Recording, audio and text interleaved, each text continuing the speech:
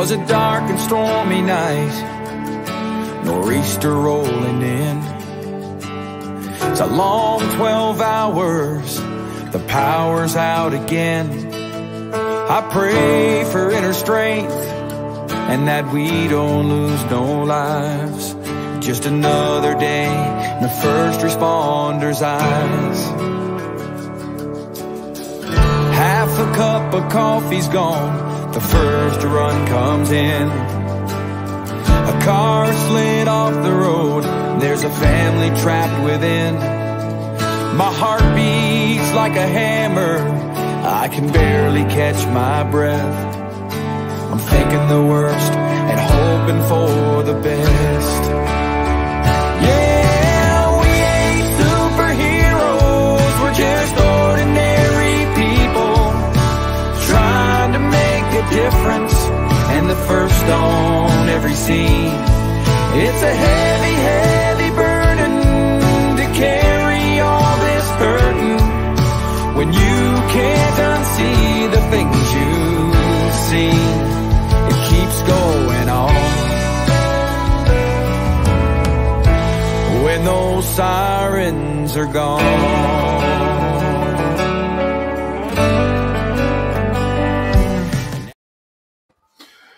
Hey, welcome to the award-winning Mad Radio Show with Sam and John. Hey, Sam.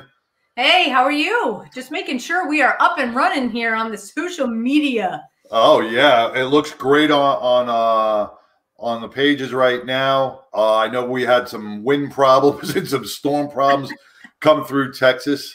I hope everything on your end is okay. We did a lot of cleanup today. Put some lawn furniture back where it's supposed to be. And yeah, it's still blowing about the gusts of 45. So hopefully the wind gods will be with us tonight and we won't have any weirdness go on with Ernie. Awesome. But it's been just like the weather's been wild. It's been a wild time for our law enforcement officers out there. Specifically, as you know, or maybe people don't know, we got a border crisis going on, and yeah. a lot happening with our law enforcement down there. The reports are not good, despite, if you're watching mainstream media, I'm just saying the reports from the actual officers are things are not good. So whatever news organization you choose to listen to, you may not be getting the full story. They don't feel safe. They're not getting direction from command.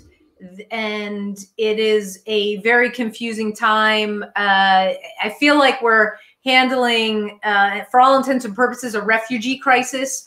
Local PDs, even the guys and gals in DHS, they're talking about now dispatching Secret Service down there.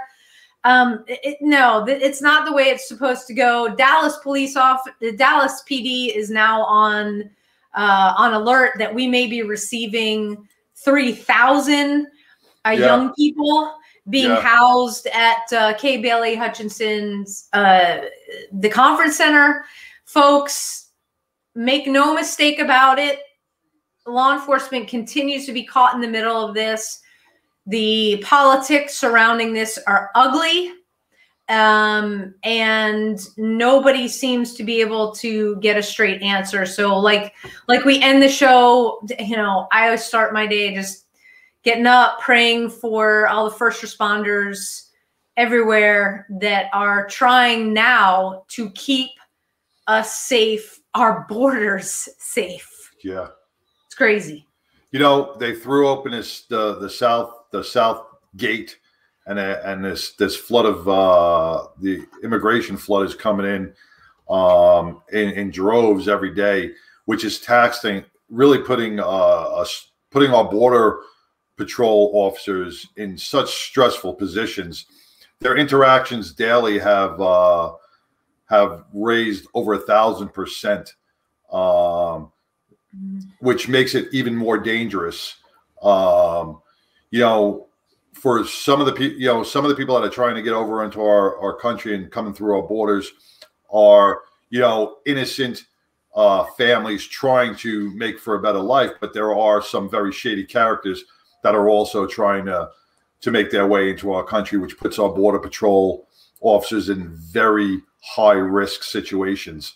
And it's only a matter of time before something goes south real soon. And I really, I hate to say that, because if you're looking across the nation, and I'm sure you see it all the time, Sam, too, you know, with social media, we hear more and more about the police shootings and the cops being shot on routine things. We had a cop shot in a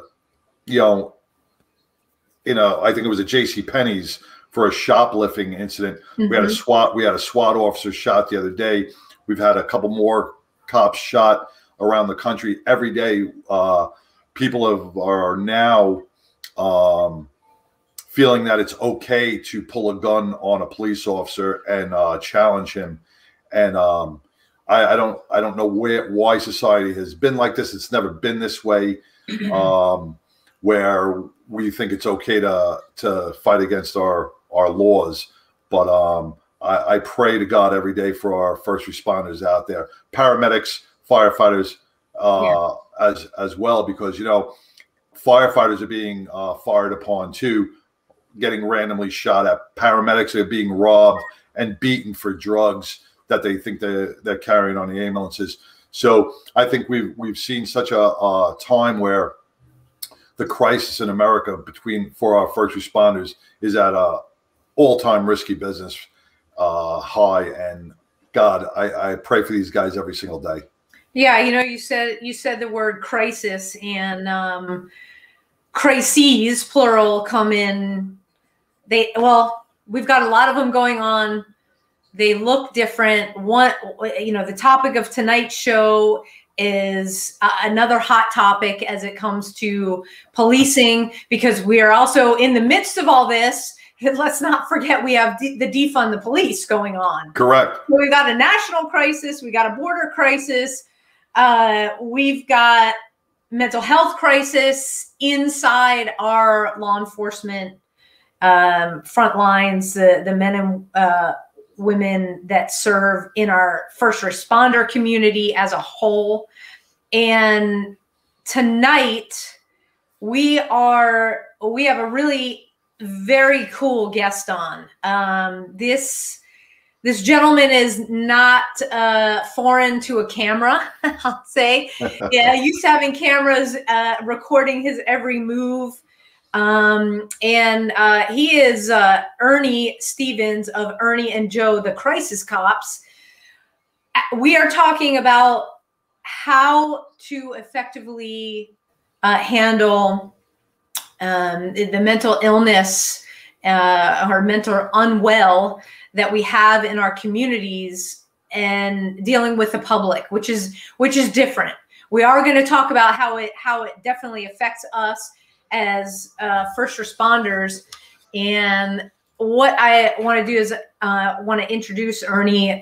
Ernie is a now retired San Antonio police officer. He was born and raised in San Antonio. He's been married for 16 years, has 2 incredible children. He started his law enforcement career in 1992 when he joined the Terrell Hills Police Department, and he transitioned into the San Antonio Police Department in 1994.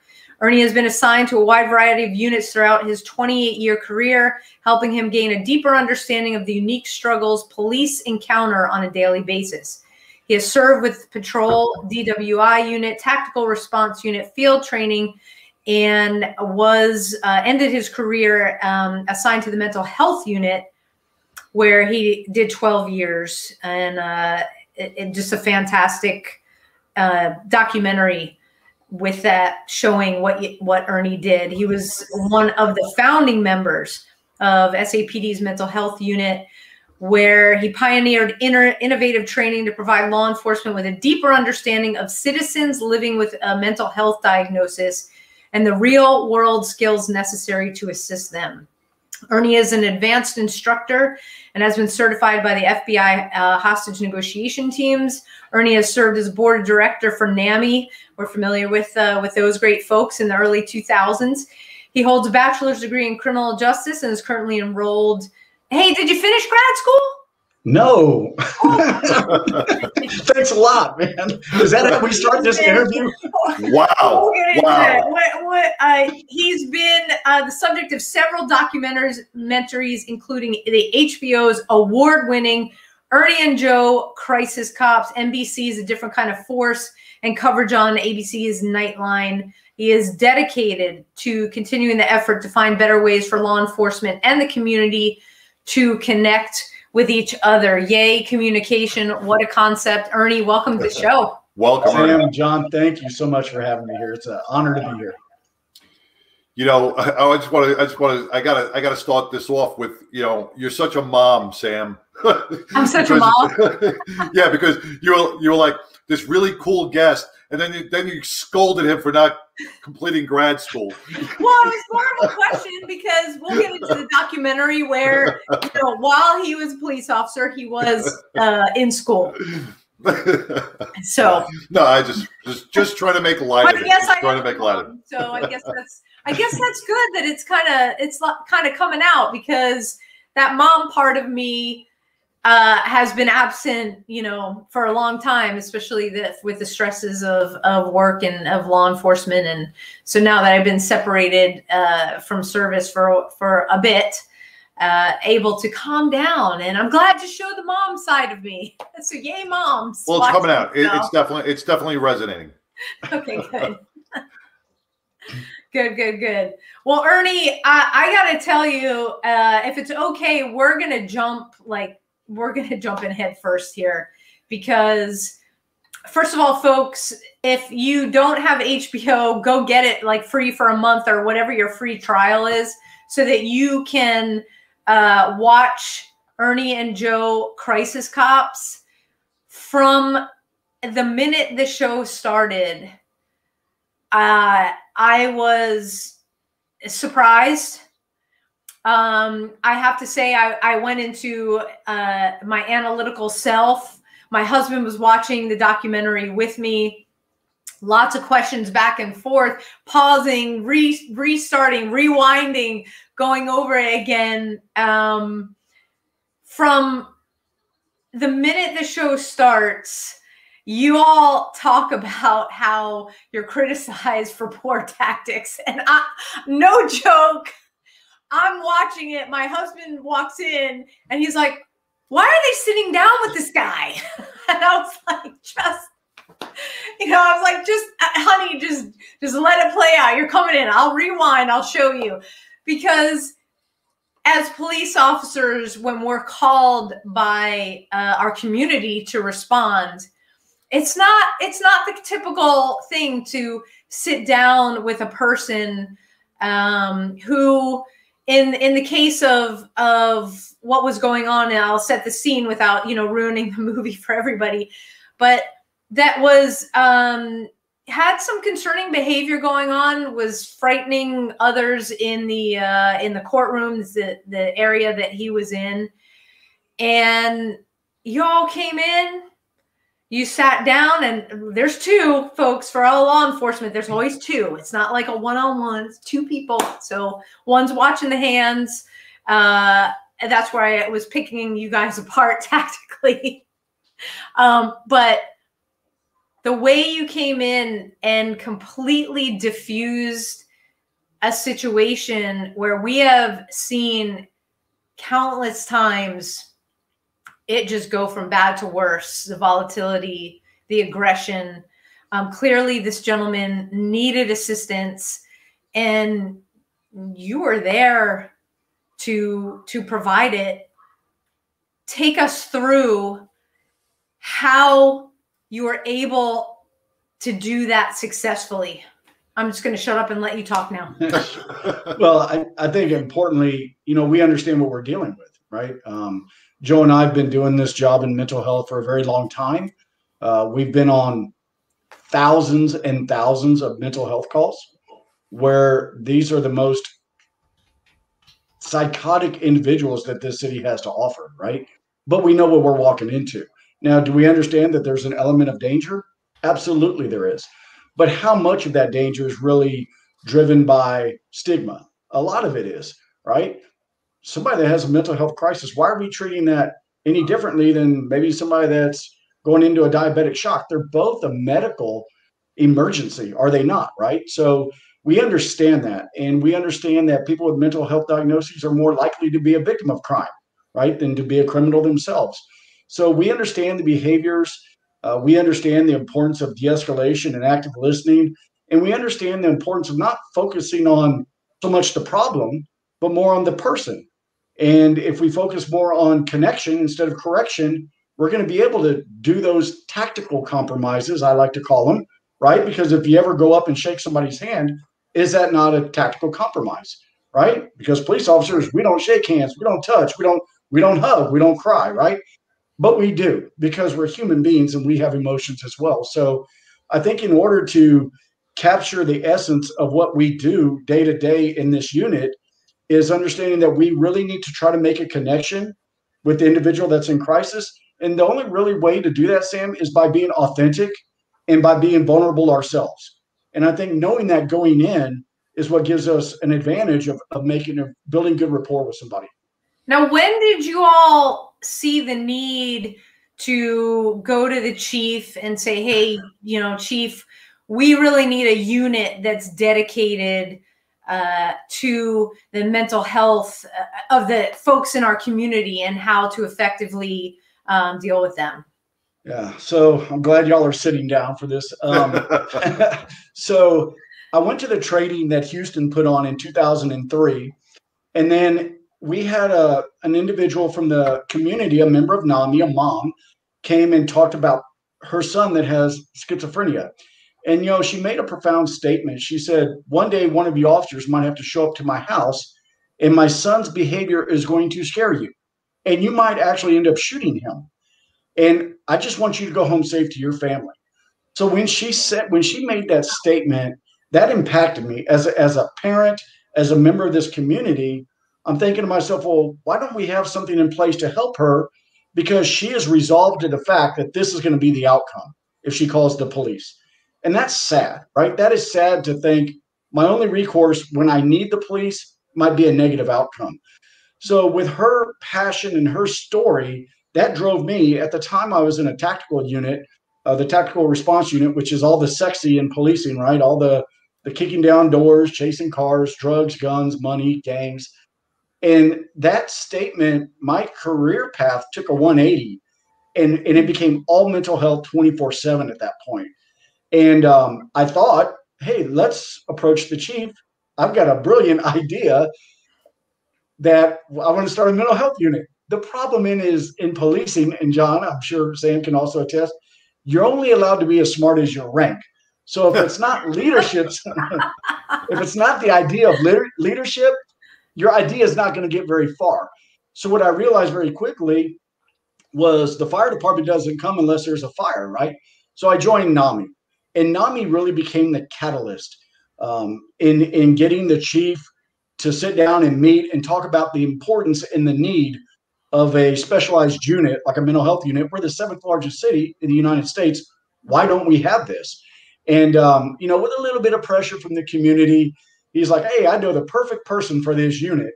And that's how we got started, December 2008. You approached this back in 2003, which was a tough time because we weren't even scratching the surface on mental health back then.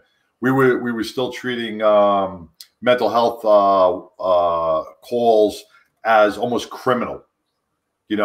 I know we did that in New York a lot, where mental health wellness were almost a criminal call, where you would go there, high tactics, everything up, and with no de-escalation in mind.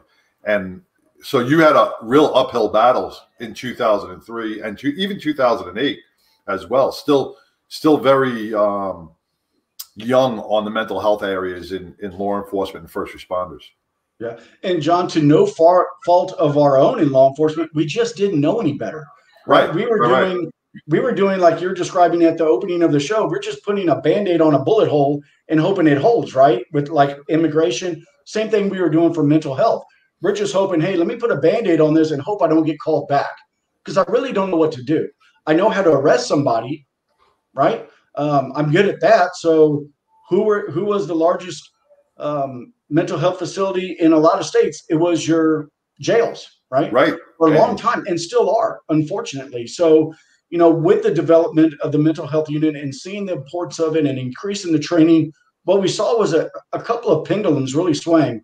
One was a decrease in the population in the jail for misdemeanor arrests that included mental health. And number two, as the number of officers went up that got the training, the use of force went down. So you could say it's correlation, causation based on the definition of use of force at the time. I would like to think it's the training myself. Now, is this training that you're talking about, as part of the documentary, you talk about how, 60 plus hours, I mean, it's constant with tactical training with firearms and stuff like that. At that time, you only had 8 hours of, call it, communications and mental health training. When you went to the chief, how much training did you realize you needed, to even bring the idea to the chief, then continue on with the training and creating a curriculum that actually would make a difference in the department? I love your question, Sam. So in the beginning, I went and took the 40-hour course based on the Memphis model that they created in Houston. Now, I had to bring that curriculum back and structure it based on the resources that we had in our community, right? Because there's some classes that are foundational that you want to stick to.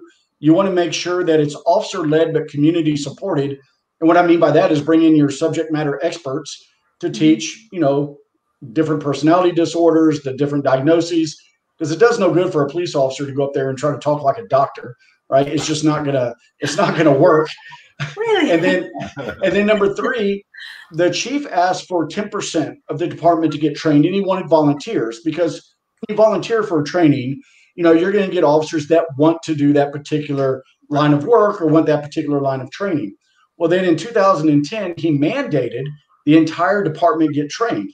So 2,300 officers mandated or being voluntold they have to do this, which created a whole nother issue in itself, because we had officers that would have rather just retired than taken this hug-a-thug type training, right?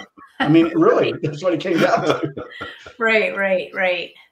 Okay, yeah, go ahead, John. I was going to talk about, when you talk about the different personality disorders, you brought up schizophrenia, where you don't know where that individual is going to go.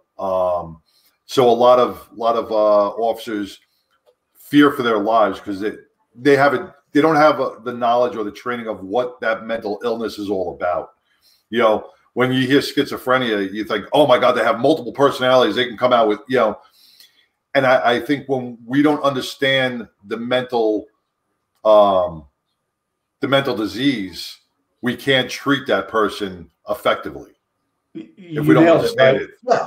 So with knowledge comes power, right? So what the officers had to learn was, what is mental illness? What is mental health, first of all? And it's a spectrum, right? We all have mental health. Just some of us do better than others in some days, right? But with that, there are different types of illnesses that present different ways. And we're not doctors. We're not trying to get the officers to diagnose, but we're trying to get them to recognize and also understand that people are all different, right? Some people that are depressed may look angry and not know how to express that, especially in adolescents or juveniles. They haven't learned how to really express their emotions, so they compartmentalize and it manifests as anger. Whereas in an adult, it may be you disconnect and just shut down and go into your little shell and don't want to talk to anybody, right? So it's important that we bring in the correct people, the doctors, to come in and say, this is what a borderline personality looks like. This is what bipolar disorder looks like. This is what happens when you have schizophrenia and bipolar, right? And then the important part of this is we get the students out of their seats after they've learned this, and we get them into role plays. And the role plays are conducted by licensed professional counselors or social workers from our local mental health authority, because that's all they deal with on a day-to-day basis. So they really know how to dial into these types of roles and get the officers to try to mimic what they learn downstairs in an actual crisis situation. That way we have a Wow. way to gauge if they understand this. And, for the officers that come in skeptical, with a lot of training, you go out on the street and you try it and it works, the program will sell itself. I don't have to go up here and try to sell the program, Yeah. Juju, The role plays were incredible. I mean, I'm watching it. You covered everything from a veteran suffering from post-traumatic stress disorder and beyond with a mental illness. You also covered children in these role plays, and the officers that you highlighted that were doing the role play, and the mental health professionals that were in the room. That I saw that these officers, first of all wanted to be there. They all realized they were like a fish out of water, but they had the desire to learn, and that came across. Nobody was trying to not accept the critiques of it. They all wanted to understand how to make the situation better. And I'll go back to when the scene number 1 in that documentary of, and this is what I think that every officer should see, is the quintessential young person with a mental illness, stuff broke bad really fast. All he has is a screwdriver in his hand. He wasn't being aggressive. And the next thing you know, he's shot multiple times and he's down. And it's just like, I've been separated from law enforcement for a while, but not long enough to look at that and say, at every fiber of my being, there is no way that should have gone down like that. Yeah. And so I'll go back to one of your statements that you made earlier about the officers looked like they were accepting the critiques. And that's because one of the topics that we cover is officer suicide, right? And that's one of the role plays they didn't show in the documentary, which I wish they would have, is we actually have an officer go in that's contemplating suicide, right? Based on a crisis.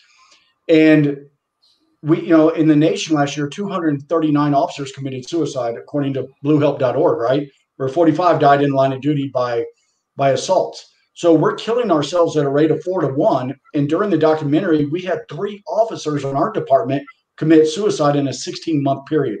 So it's time to take this subject very serious, because if we're not well ourselves, how good are we going to do at communicating right with the community? So I think because we touch on that subject and run a role play on Wednesday with that, what you were looking at was the Friday role plays in the documentary.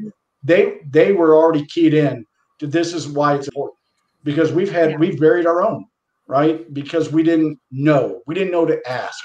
Now transitioning back to the opening scene of the film, and for those that have not seen the film yet, I do want to put that caution out that there is a violent scene at the very beginning. So if that's a trigger, I want you to be aware of that. We always encourage people to watch the documentary in groups and you can discuss it. But, we were shown that clip during ABC Nightline's filming. And it's one of those where you hate to Monday morning quarterback anything, right? And I spoke to an officer from Dallas who gave me a little bit more background. He said, we've been there over 30 times.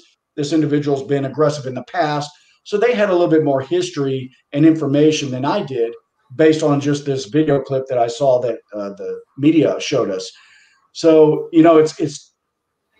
I look at the body language. I study body language. I'm a huge fan of Joe Navarro and his body language. And you're right. I don't want to upset anybody by what I say, but if you understand body language and you understand the concept of distance and de-escalation, maybe that could have turned out a different way. Can I jump in real quick on that, Ernie? I just want to touch on that because that scene with the screwdriver, and like I said, I only got to see about the first 30 minutes of the film. The scene with the screwdriver, and then you guys, you and Joe almost approached the same exact scenario, but the guy's holding a pen, right? Yeah. And it got this de-escalated in a different manner. Now you're talking about the guy with the screwdriver. They've been to his house over 30 times. right? Right. How was he treated on the first, second, third, and fourth? Maybe he was frightened of those officers, right? 6, 7, right? So here's what my thing is that, well, maybe that guy was treated poorly and he was fearful of the police, you know, and maybe when they came to him, he was fearful all 30 times. Maybe that first interaction with the cops made him fearful, so that's why they've constantly had violent. And like I said, not Monday morning quarterbacking, but you know, first impressions count, and especially with somebody.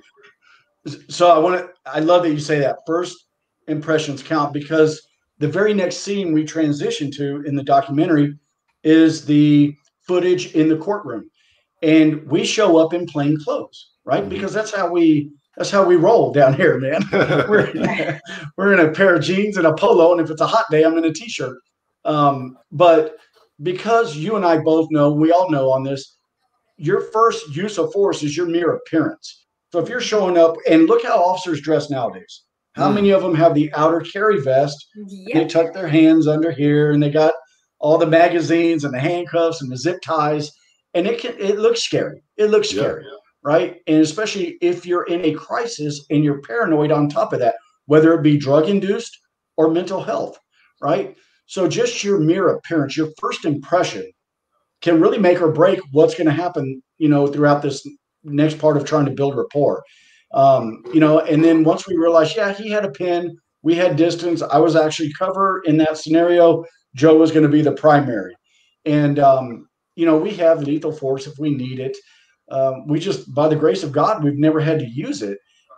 But that pin was a tactical compromise, but we also told him, can you leave it here and walk out with this? But see, exactly and that's what I focused on in the part of that film was when you approached him, you didn't immediately. I mean, you noticed the pen, you took note of it, but it wasn't that you walked up and said, "Hey, drop that pen."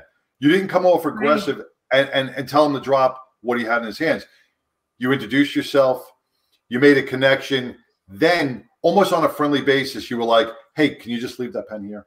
And it was no problem, you know. So another officer without the training, without the knowledge, without any background of mental health, may walk up and automatically focus, instead of on a person, focus on that pen as a threat, and automatically become aggressive and go, "Drop the pen." Now you've started off that interaction very poorly. You know, so I think you guys handle it amazing. Yeah, and thank you, John. And a lot of that, you know, and our verbiage may change based on the scenario, right? I've had individuals holding a knife where I've had a lot of distance, but I draw a line in the sand and I say, look, I want to help you and I want you to help me understand. But as long as you're holding that knife, I can't talk to you. And I have a feeling you have a lot of important things that you want to share with me. And I'm willing to be, you know, to listen to you. I just need you to put that down. Nobody's going to hurt you. Nobody's going to take it from you. We just want to communicate, right? So you do have to understand, you know, that there are some viable threats out there where, you know, you just can't let yourself get sucked into these scenarios because you want to help so bad. There's still a tactical safety issue involved where I got to make sure Joe goes home to his family and all 50 of his kids or whatever he's got now. No, I'm just kidding.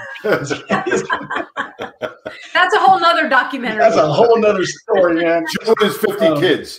Yeah, and he's going to make sure I get home to mine. So that's why, you know, we do take tactics serious. Although you look at the film and you're thinking, what are these guys doing? Well, it's, you know, John and I talked earlier today, and yes, taking tactics seriously, you know, that is the difference between life and death in police work. The way you guys broke down, not the lack of tactics, but it's focusing on the person, not making. Sorry, my dog is in the background. Is this a Christmas episode? I know, right? Here comes Santa. Lucy. And the whole scene that you set up with, okay, here's the scenario. You've got a person in the car with a gun. And now it's what, in that situation, what do 99% of police officers focus on? The gun.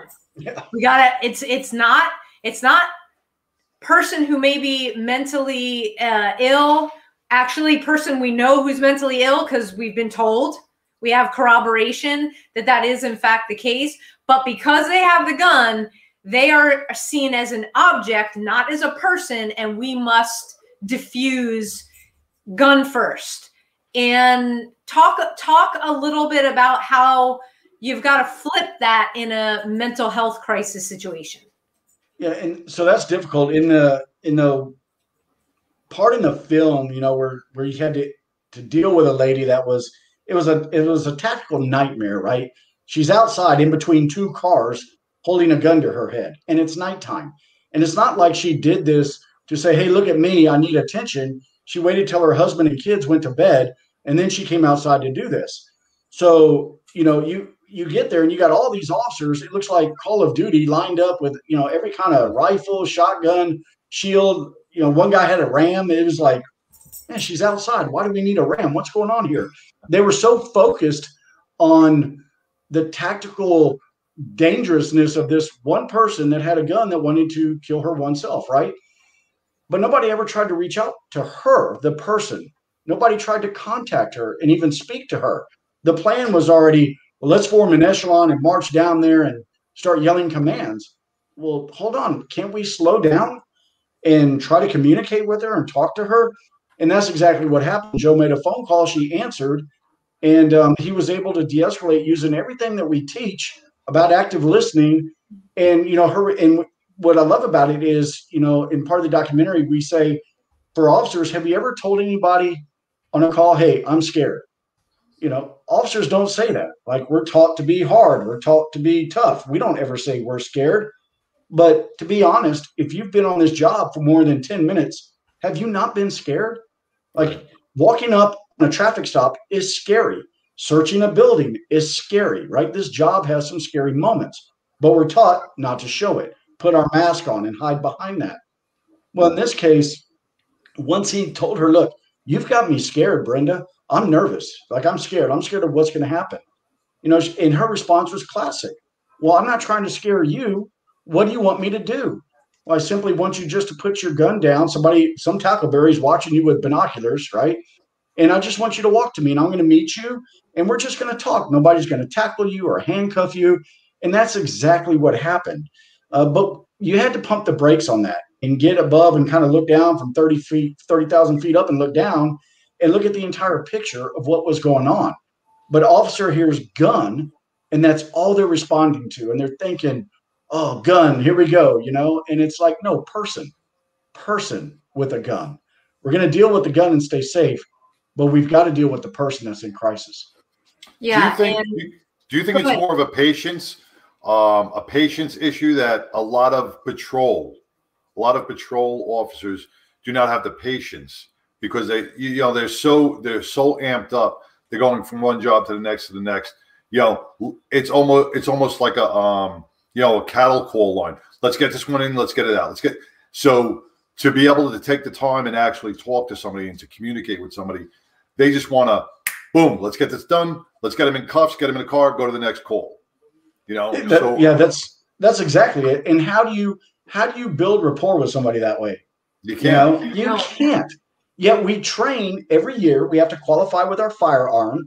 We have to spend a whole day at the range shooting, right? We've got to practice our tactics day, whatever that includes. But how much time do we really train every year in just learning how to talk to somebody or critically think? Because is that not 99% of what your day is going to be, is having citizens encounters with somebody that's in some type of crisis, that's lost the ability to cope with the situation and just needs you to help them recenter themselves, right? And get them back on track. So why don't we practice that a little bit more in the academies? Well, when I got a job in New York, and back in '91, Giuliani brought in the CPOP, community policing, and you know, I was in one of the highest crime-ridden areas of Brooklyn, and you know, when I first got there, all the cops were like, "Yo, it's the us against them mentality," you know, and as I was walking a foot post. I wasn't in a patrol car speeding by the community at 30, 40 miles an hour and not interacting. I was walking a foot post on one of the most dangerous streets. and I got to interact with people and speak with people on a personal level. And you know, it's much different when you're out of the car and speaking to them and talking to them one-on-one, and you realize that it's not an us against them. It's a fear. It's a fear of them, and it's a fear of us. We both have fear against each other, and that's what makes the interaction so hard. Yeah, the public fears us.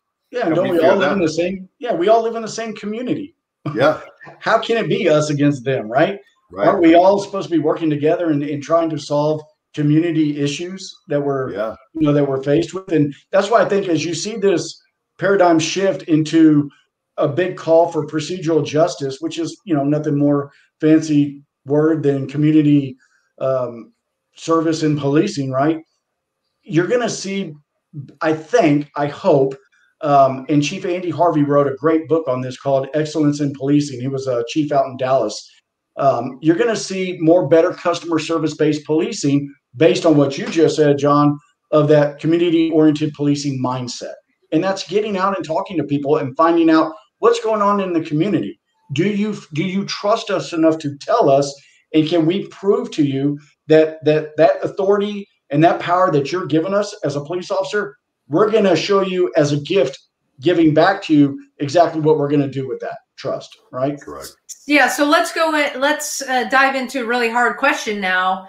The chain of command, the higher ups, the politicians that are involved are in some cities not giving the police an opportunity to do just that.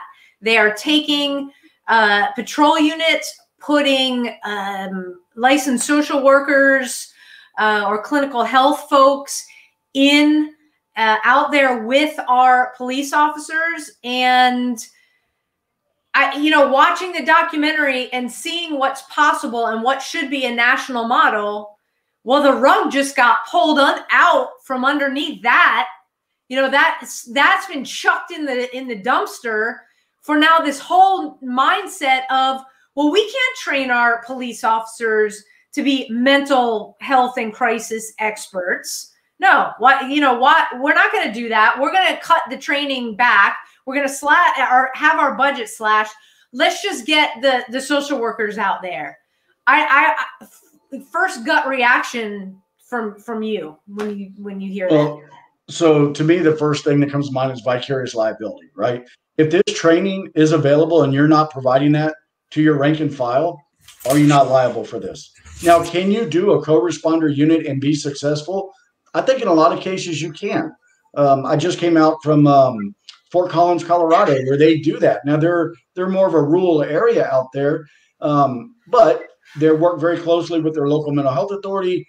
They ride together with an officer. The officer clears the scene for safety, and then the officer shuts up and gets out the way and lets the clinician do their job, right? Which is not a bad response. But when I see what they did in Harlem and they said, hey, no police officers are going to respond to mental health crises, only social workers, then it takes me back to what happened in Seattle, where a social worker responded by herself and was stabbed and killed. So when you develop these models, especially if you're trying to build sustainability, you got to look at what is the best possible model out there. With us, what we did was we would have clinicians go to the scene, but not approach. We would go up, clear the scene, do an assessment ourselves to say, are they homicidal? Are they suicidal? Is there a presence of weapons? Is there an imminency of danger? If not, hey, clinicians, come on up and let you do your assessment, and then you can help us navigate what's the best treatment facility we need to go to if we need to do an involuntary commitment. So you really have to look at what resources are in your community. In Fort Collins, are the clinicians actually riding with the officers? Yes. Now, to me, me and Sam have discussed this. Now, I like the way you just said it, where the clinician arrives, stays away from the scene, and the cops pull up. But if they're riding 100% with the officers, say the officer gets a gun run, or if he gets a burglary in progress, now he's got to worry about the clinician as a third party, doesn't he? Well, in Fort Collins, that co-responder unit, they only respond to the mental health calls. So they're not going to get something outside of that realm unless it's patrol saying, hey, we showed up to this disturbance, but it's actually mental health related. Can y'all come over here? So they're not going to get runs to robberies or but they're sexual still assault. but they're still in a marked police car. They are. Okay, So if they see something, you know how many times you know the shit magnet happens, and you know you're that guy, huh? You're that, yeah, and you gotta respond, or you know someone takes a shot at a police car. You know how many times have we seen these ambushes happen, and they're escalating across the nation. I think putting a clinician in a marked police car or a patrol car is actually putting their life and the life of the officers in danger, because now they're going to protect somebody else. How about the officer down call? You know, they push the button, they respond. The clinician is trained in a certain way, and when the clinician sees enough the violence against officers, you know, I could foresee there being an issue where, you know, we got to tend to the officer, and the clinician being like, wait, but the person that did this might have a mental health issue. So let me go over here. And then you got cops over here. You got the mental, the clinician over there, and not, you know, nothing's been safe, you know, deemed safe yet. Right. Yeah. And I think you can control that with policies and procedures. I would think a lot of that.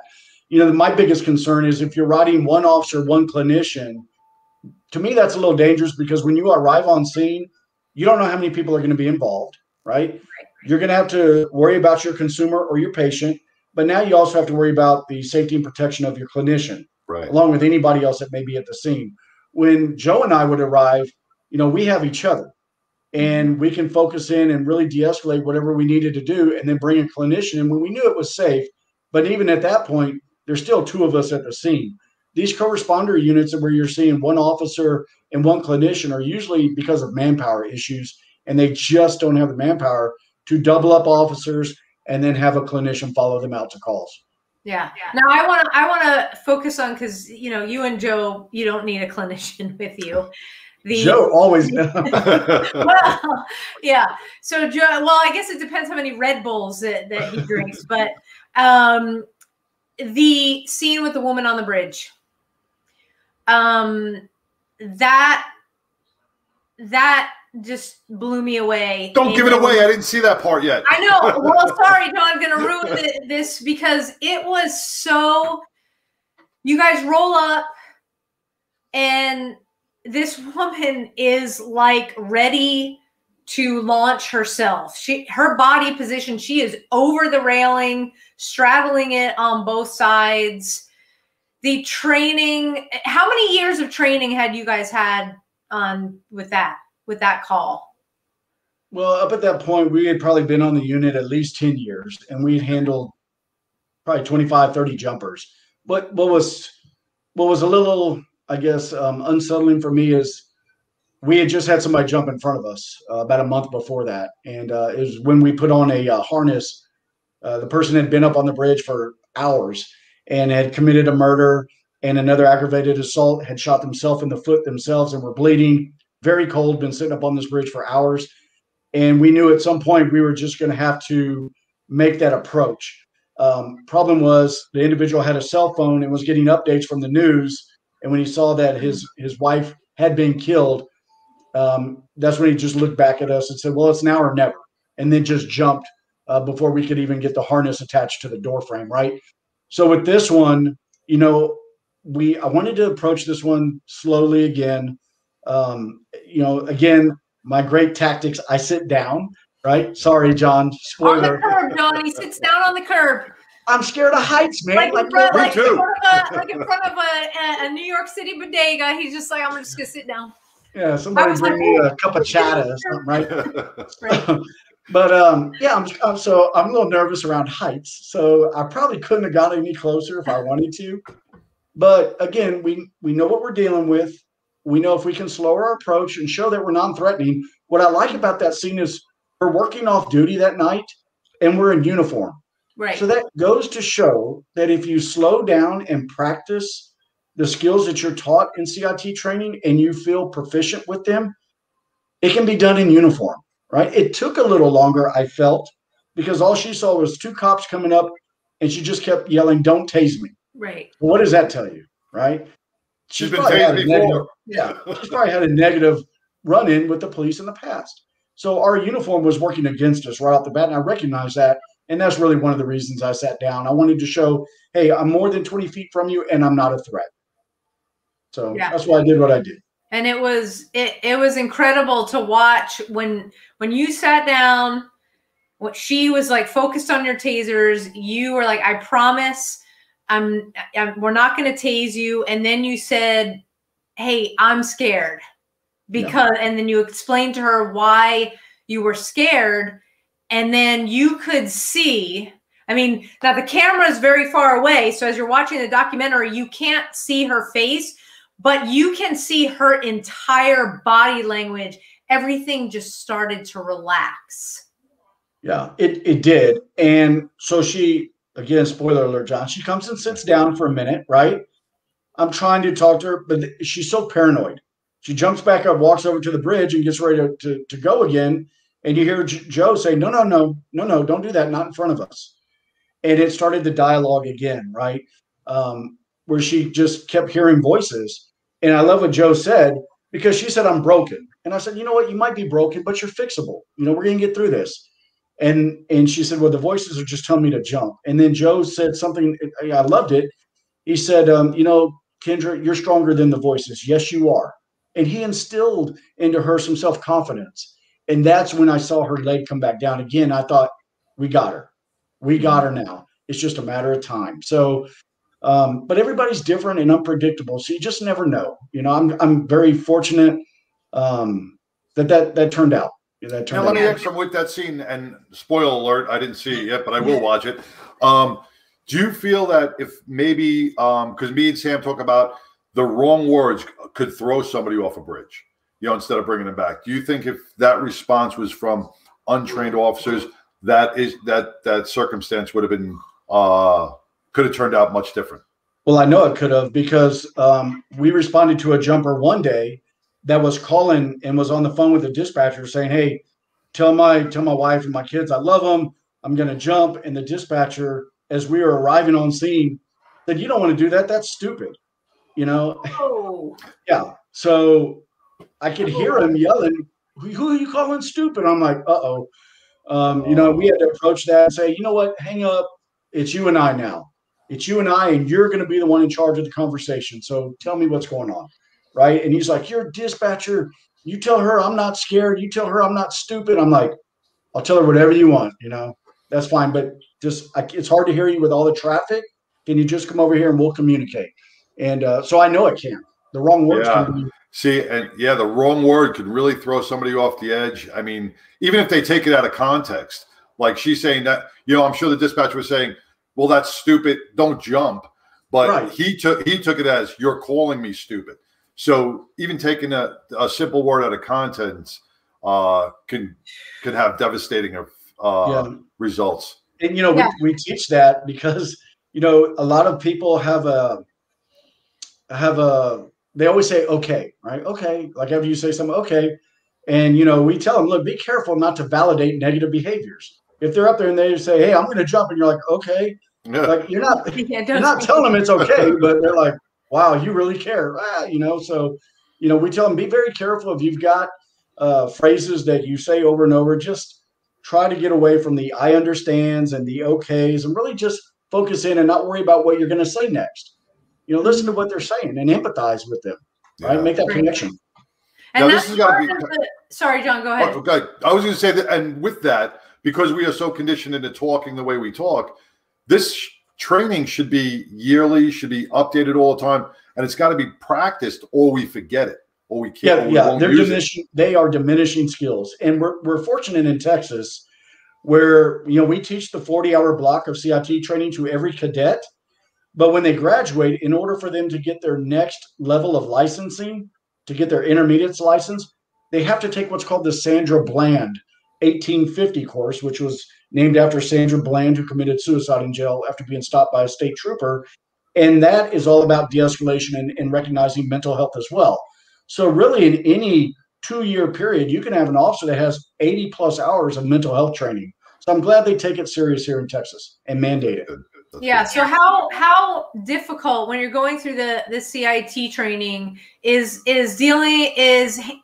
handling the suicidal situation of a first responder of your own part of that training? Yeah, it's difficult because with the young officers, they walk in and they keep wanting to say, sir or ma'am, sir, we're here to help you, sir. And it's like, stop, like, quit doing that.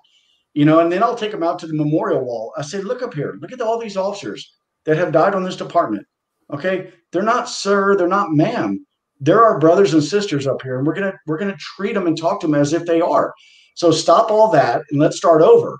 Right. Where the veteran officers, they come in. I say, look, if you recognize the officer, then you recognize them for the role play. And sure enough, they will normally recognize them and be like, hey, Phil, what's going on, man? Your wife called or whatever the scenario is. And it's just like that emergency tone button. When you hit that emergency tone, how many officers come to your aid? A lot, right? This is the same thing. It's just they're hitting their emotional E-tone. And I'm not leaving them until I know they're safe. And that's the same kind of mindset we're trying to instill in the officers. Right. Now, part of what we do on this show is, we talk about the stigma that a lot of that first responders are dealing with. And that's one of the big reasons they don't ask for help, whether they've seen it in the media where, John and I had talked about this before. Classic case. NYPD, I need help. Gun and badge, go home. Okay, I can only imagine how the conversation went. Goes home, didn't dawn on you that he might have a gun at home, and hours later they find him. He completes suicide. Okay, well, I'm sure. So you've got all of these stories and examples of why I shouldn't ask for help.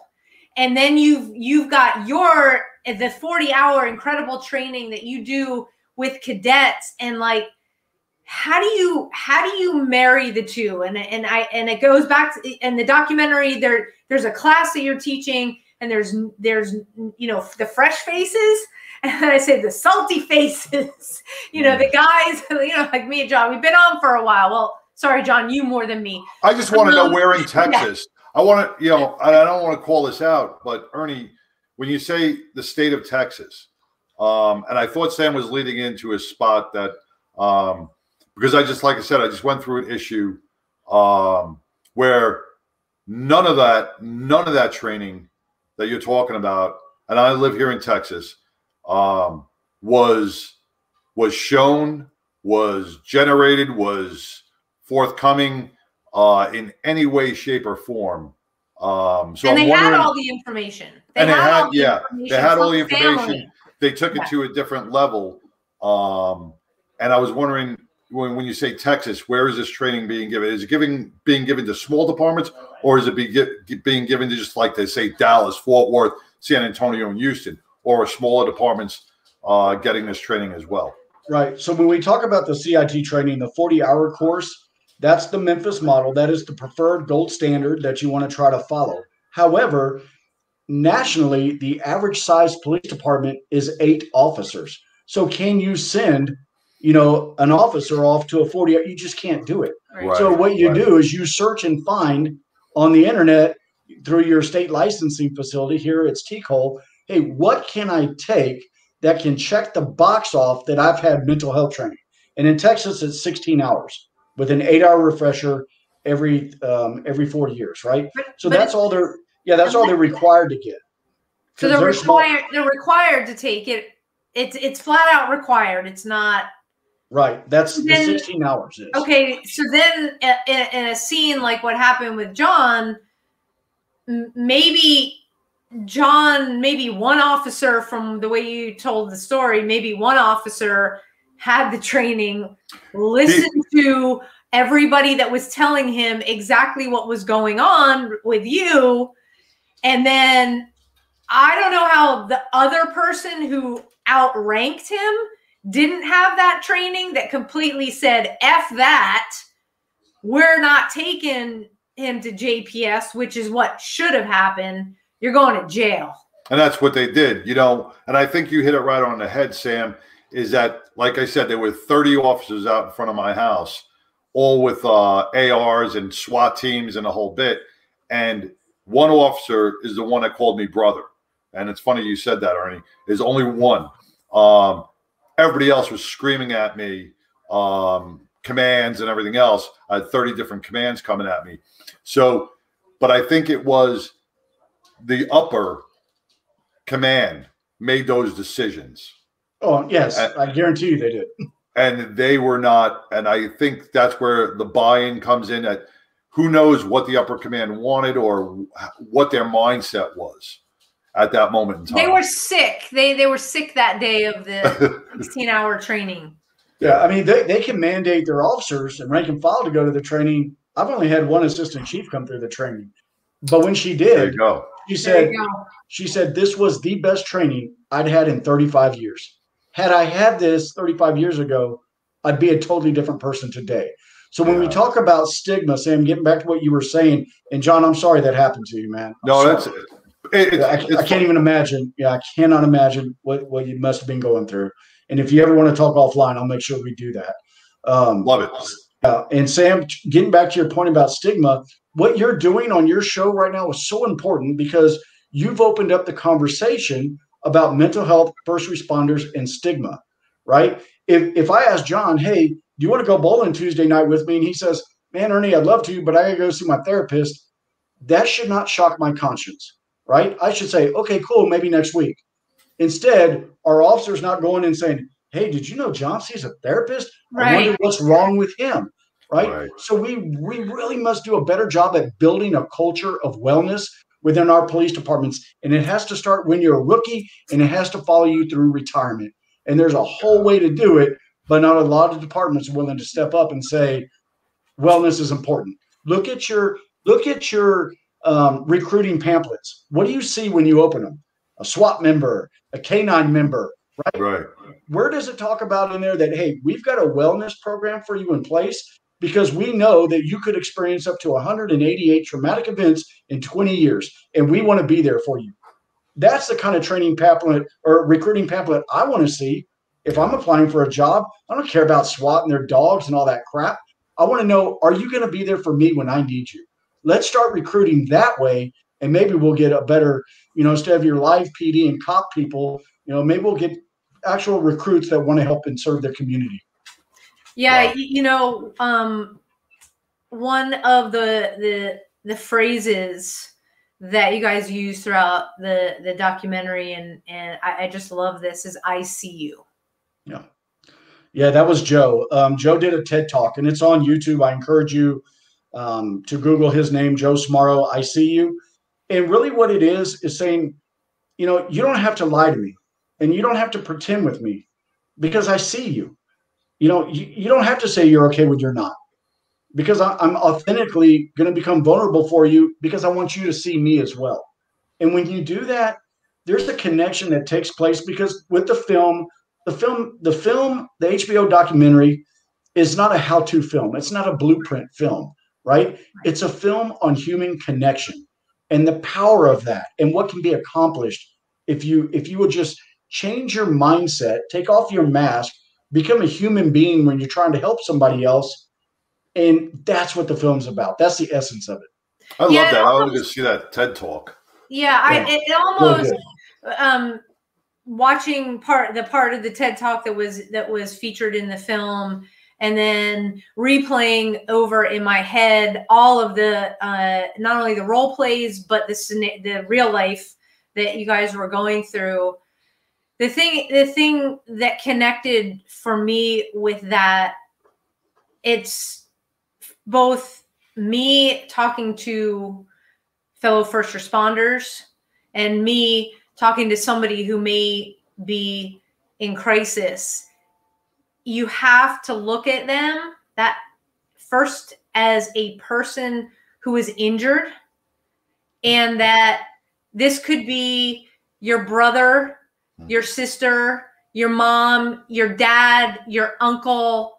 It's take out that there's a young man who is a paranoid schizophrenic. You know this. You have the information, young man, paranoid schizophrenic. We've been here before. We've been here multiple times. Who is not being aggressive with the body language in any way, with the young man's mom standing right there. Yeah. And the complete lack of consideration that went down in that for me as a mom. Yeah. And I have a younger sister. I have nephews. I mean, I could not reconcile the emotion and like I said, I don't like to Monday morning quarterback either. But I couldn't reconcile, like, what are I've been separated from the job for so long. What are you all, it's 30 times to the house. I don't care. What are you all not seeing about this young man? Right. And, and I did not go through this. In the Secret Service, we do not have this training. Yeah. It's just like me as a human being. Yeah. What do you not see about this situation?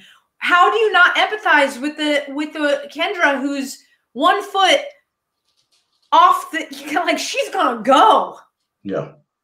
And I'll bring it home a little closer to that, because in the film, Joe talks about his own diagnosis, right, of PTSD and depression, right? So Joe was going through a very difficult time, right? And at times he was my little brother, where I had to look after him and make sure, hey, he had a bad night last night. He came to work. He didn't sleep. He's got a lot going on. I need to look out for him. And then there's days where he's my big brother. Hey, Ernie, you should go back to school and get your degree, right? But when I saw him get into treatment and he went to the VA and he started seeing a therapist, it was like a whole new person blossomed, right? It's like, hey, who is this guy all of a sudden? He's charismatic. He's funny. He's connecting to people. Like, I'm just going to start shutting up on these calls. And I mean, I don't know where this guy came from. It was like an overnight thing. But that's because he recognized, right? He recognized there was an issue there. He wasn't worried about what was going to be said. And what's funny was when ABC Nightline rode with us, they asked him, and it's on YouTube, they asked him, have you ever had suicidal thoughts yourself? And he said, yes, I have. And more than once. The next day I got called into the chief's office and they said, hey, do you feel safe riding with him? We think he may need a fitness for duty. And I'm like, you're just now asking me this? Like, he's talking about something that happened years ago and he's in treatment now and he's doing better. And he's not afraid to tell his story because he's hoping that if just one person sees this and gets the help they need, then maybe they won't think about suicide. But man, the stigma and the leadership was just like ready to pluck him away from me. And it was insane. So you make so many good, valid points that, can lead to a whole nother 2 hours of discussion. Yeah, well, we're definitely in agreement where there has to be a uniform national standard. We are losing police officers to suicide.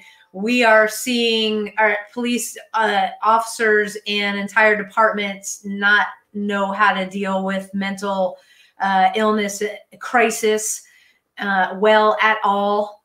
Yes, some better than others. It's a whole culmination, because when you look at the big picture, how you treat the members of the public, it is really, you can say, no, I'd never treat my brother or sister in blue like that. But you know what? You just said exactly. Right. You gave 2 scenarios of what is going on behind closed doors. There's that, well, I don't know. It's like, hey, you put on that uniform.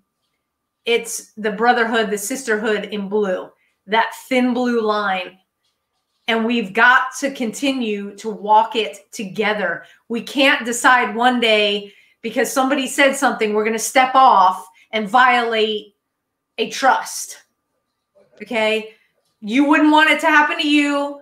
We got to decide as men and women in first responder land that we can't do that to our own. Yeah. And, John said it earlier. He said, it's a we against, it's an us against them, where you're acting like there is a line there. And then you just mentioned that thin blue line, but we should be on it together. There should not be, we shouldn't see a separation on the other side of that line, right? This line should be wavy and in all different shapes and directions, right? Because we're embedded in the community, and better cops will make for better communities. Exactly. We just have to be well on the inside. And with what's gone on in the last 16 months in this nation, this is a hard profession to get into. I've talked to officers that said, you know what, I'd rather just park my car, answer my calls, and then come back to this parking lot. Because the minute I'm proactive, anything could happen. Yep. And I hate to see that mindset, because we need good police officers. We need those that are out there being proactive and fighting against crime. But we also need to show legitimacy within our communities to show that we can be trusted as well. And we need the leadership to trust. Well, we need our court systems too, because a lot of cops are now afraid to be proactive. We just had a grand jury indict an officer who was getting pushed and punched, and he maced her.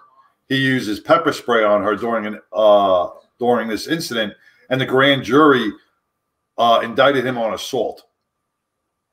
Ridiculous. Video cam shows that she was pushing him and aggressively going after him, and he de-escalated it by pepper spraying her. But the grand jury found that he is guilty of assault, and now we get a lot of young officers that are going to go, I'm not going to do anything. You're right. Yeah, I'm not going to go to jail for doing my job or trying to protect myself.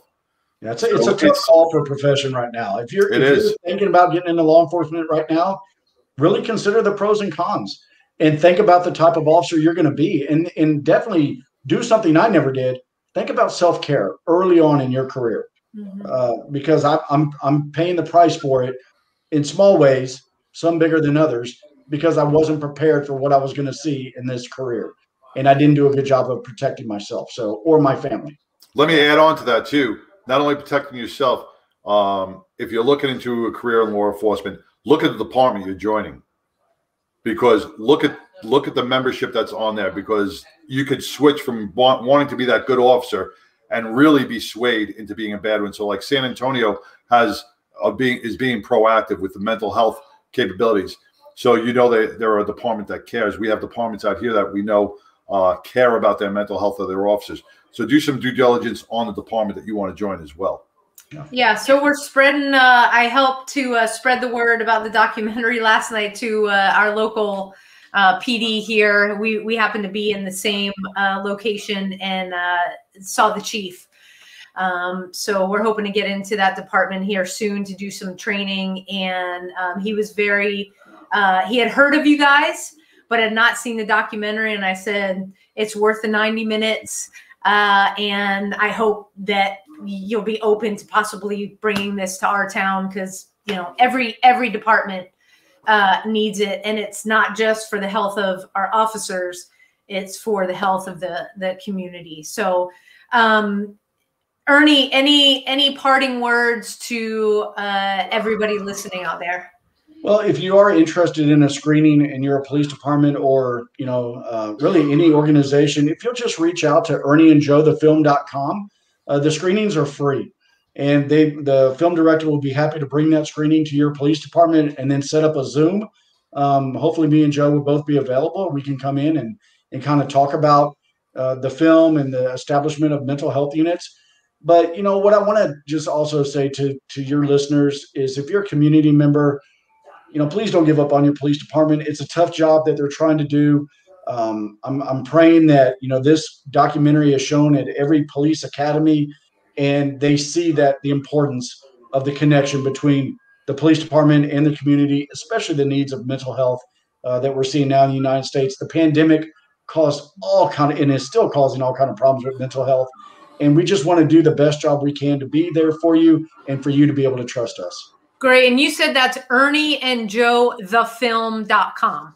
That's it. Thank you. Yes. Awesome. Put that out right now. I was gonna ask you about the screening on the cost, because I saw on the website right under the director's comments about you can request a screening. And Sam, I was actually going to bring this up to you, that we could probably get a smaller theater to host a law enforcement screening of the film here in Dallas. And instead of people going, they'll say, "Oh, I don't have HBO or whatever." Maybe we could host a private screening soon in one of the theaters here. Invite our local law enforcement officers to watch it, and maybe have Ernie and Joe come in and do a Q&A. Maybe that's something we could look into through Mad Radio. Yeah, let me know. Bring in your local mental health authority, all your stakeholders. The fire department, paramedics. I mean, we're all responding to the same call. So, great idea. We've done that. With the film festival. We traveled all over the United States for 2 years now, and the response has always been positive. Even in New York, John, it was positive. And you got great offices in New York. And I even said I was a Red Sox fan, man. I almost messed it up, man. Yeah, you don't want to do that. These guys. Yeah. These guys. There's a couple of things in New York. Don't say you're a Red Sox fan. Don't say Chicago pizza is better than New York. And as soon as you say y'all, that's it. That's it. They know where you're from. Yeah, that's true.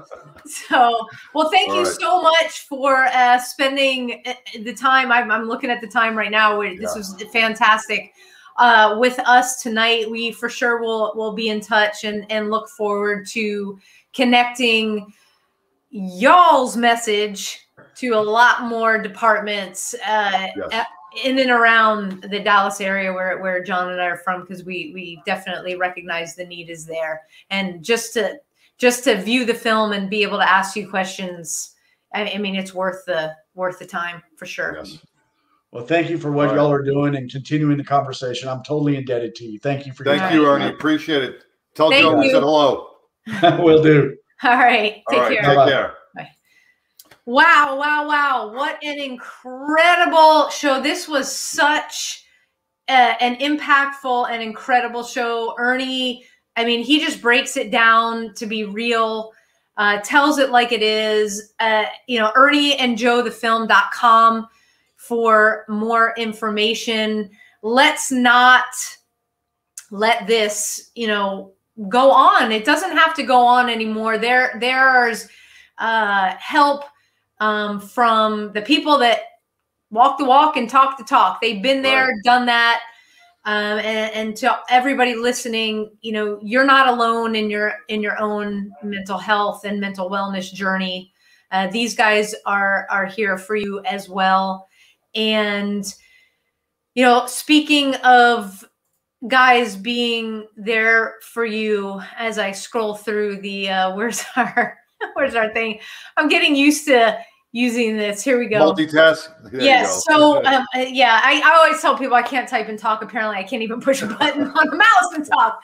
A badgeofhonor.com. It's what John and I do.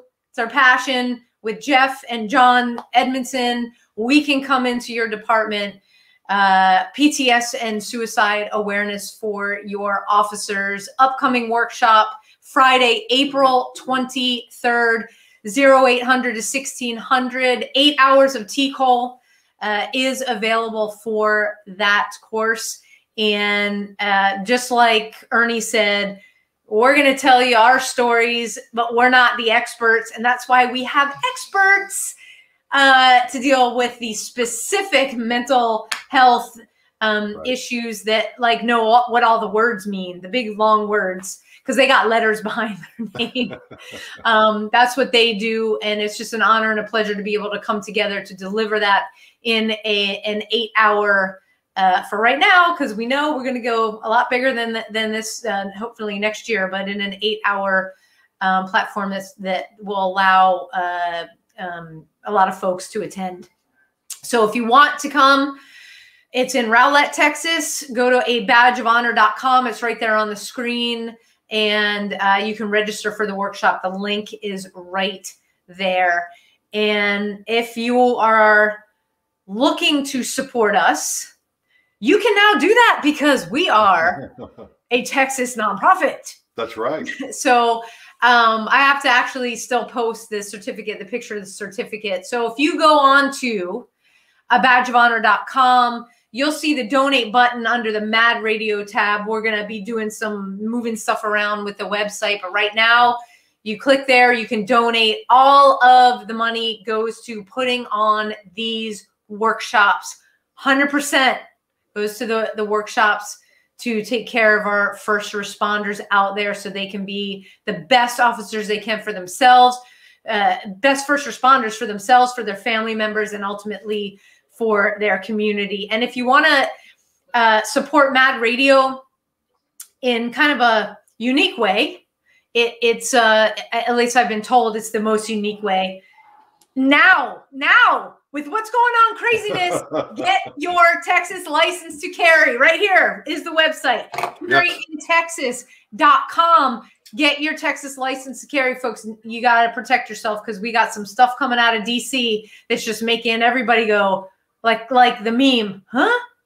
You know, hey, get your license, be prepared, and it'll all be good. And that's also how you support the show.